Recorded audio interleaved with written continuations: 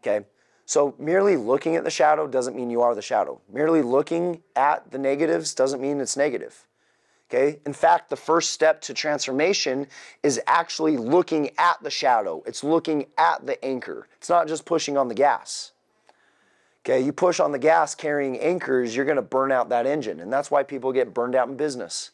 It's because they're carrying all these fucking anchors below the surface that they're not recognizing. And sooner or later, the engine just burns out. And people then go, well, maybe I'm not good enough. Maybe I'm not worthy. Maybe whatever you want to insert. And it has nothing to do with that. It's just the fact you're still hanging on to all that shit and you haven't healed some of those things that you need to heal about. And this can be acceptable for women to talk about, but men, you don't talk about that shit. You get the fuck over it, right? So it's kind of counterculture to do some of these things. But as men, like, I felt like if you went and connected with some of those shadows, you would heal. You'd feel a lot better about yourself. You'd feel a lot more confident. And I think you would start to connect with a lot more people through your marketing because of it. So tomorrow, what we're going to do is we're going to dive a little bit deeper and say, okay, how do we actually, like, influence people? This is just the information. This is just the facts. Facts tell and story sell. Okay, so we need a story. So we're going to talk about Joseph Campbell. He put together a formula called the hero's journey. What he noticed is that every hero or every story kind of follows the same type of outline. And so we interweave our messages through a story because 95% of our actions come from the unconscious, which is primarily influenced through emotions and storytelling.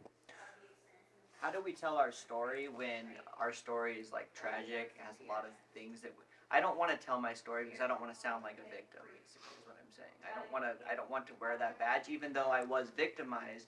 I don't want to let that story be what launches me into the future. It's like almost like I don't, even though it is a part of me, and when I tell it, it creates that reaction and it has people go, oh, I understand, I can relate, I can connect with you, but I don't want that to be what, you see what I'm saying? Like, how do I do that? It depends on how we're sharing the story, and also it depends upon, you know, where we're at. Yeah. And I would say sometimes when people are taking away those things, maybe there's still some things that we get to grow through first. Sharing your story is a very transformational time. It's not just sharing your story. I would say sharing your story and your experiences is first more about you than anybody else. Because you're still finding the truth of the situation and what really happened, and you're still trying to own your part of what really happened. And so that's a very good question to ask, is like exactly what you just said, and we'll be talking about that more tomorrow. Yeah, because the worst thing you could do, okay, and not to dog on women here, but women that have been through sexual shit, which is fucked up in every way, I totally agree, but they're the worst at it. They just are. I was raped and I was like, oh God, how could you do this to me? And there's no accountability about what they've done, what they continue to do in any way, shape, or form whatsoever. And you sound fucking ridiculous. And the worst thing of all is you create other victims through your story that enables them. So how we share our story is important. Just like a joke. It's not the joke, it's how you share the joke. Yeah, there's the difference between like being victimized and maintaining an ongoing victim mentality. Exactly. Like I was saying, shit that women have had to go through, it happens way too much in society, and it's really fucked up. And it's on so many levels. I've heard some really nasty shit. So by no means am I saying that that is acceptable by any means. But I mean, I had a client years ago, she got raped 4 times. At what point in time is it your responsibility? Like, why do you continuously find yourself in a situation like that? Like, I'm sorry that that happened, but that's 4 times. You know what I mean? So, She didn't like when I said that. No, they won't like Yeah. What don't you like about it?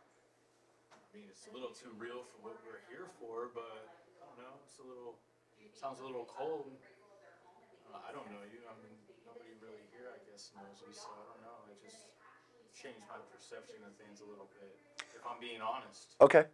Yeah, and I would love to have a conversation. So what would you say? What do you believe? What do I believe? What I believe has no bearing on it. It's just a delivery of how you said what you said. Okay. So, And if I sounded cold, like I was saying a second ago, if I sound cold, I'm so sorry.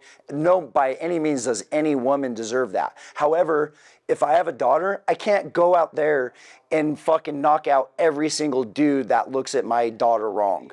So at some point in time, I'm gonna have to teach my daughter how to take responsibility about where she puts herself.